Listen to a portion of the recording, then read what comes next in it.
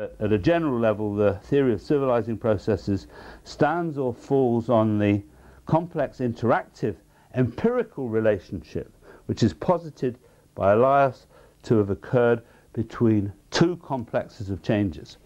On the one level, state formation, especially the monopolization by the state of tax and violence, the resultant pacification of societies domestically, not internationally, but domestically, the lengthening of interdependency chains and the growth of trade and the growth of production which can take place as a result of growing pacification, and the increasing monetarization of life and social relations, all of which lead to an increasing dominance of bourgeois groups, of middle class groups who are connected with production and trade.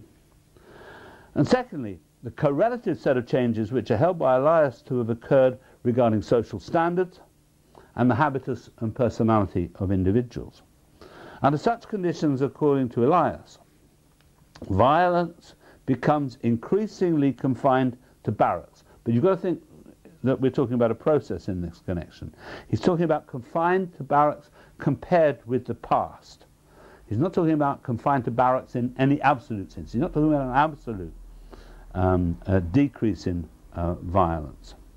And together with this, according to Elias, there occurs a correlative decline in most people's propensity for obtaining pleasure from attacking and hurting others.